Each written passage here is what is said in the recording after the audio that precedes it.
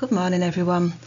So this half term we're talking about kindness, and our value this week is I use kind words. So to start with, here's a question for you. How are words like toothpaste? Let's think about what might be some mean or unkind things to say. Maybe, I hate you. You look silly. You are so stupid. You can't do anything. Idiot. Go away. Now have a think. How do you feel if someone says those words to you? You might feel upset, sad, angry. Maybe you don't want to be friends with the person who said them.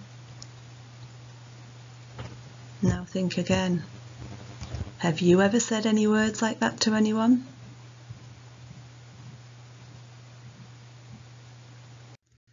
So back to the question about the toothpaste. How are words like toothpaste? Well, when you squeeze out toothpaste out of a tube, you can't put it back in, and words are the same. Once you've said something unkind, it can't be undone. It can't be put back. It might be forgiven, but it might not be forgotten. Sometimes people use words to put other people down, often to try and make themselves look good or feel better, but that doesn't actually work. To feel good, be good. Do the right thing. Strong people don't put others down, they lift them up. So I've got a short story about two frogs. A group of frogs were travelling through the woods, and two of them fell into a deep hole. When the other frogs saw how deep the hole was, they told the pair that they were as good as dead. The two frogs ignored the comments and tried to jump out, but the other frogs kept telling them to stop. They'd never get out. They might as well just stay there and die. They were as good as dead anyway. Finally, one of the frogs listened to the others and gave up. He fell down and died. But the other frog kept jumping as hard and as high as he could. Once again, the other frogs yelled at him to stop and just wait and die in peace.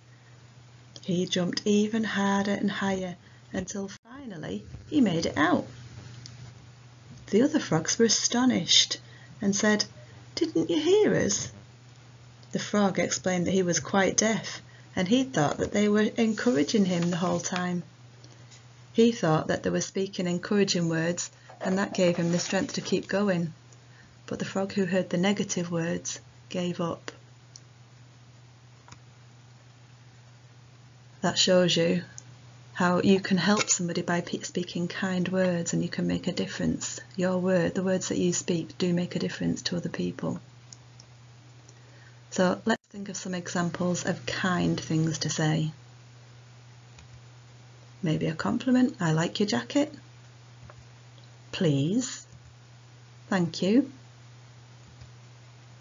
That's a great idea. Well done. You're good at that. You make me smile. Let's share. Can I help you? You're a good friend. I'm sure that you can think of lots more examples of kind things to say.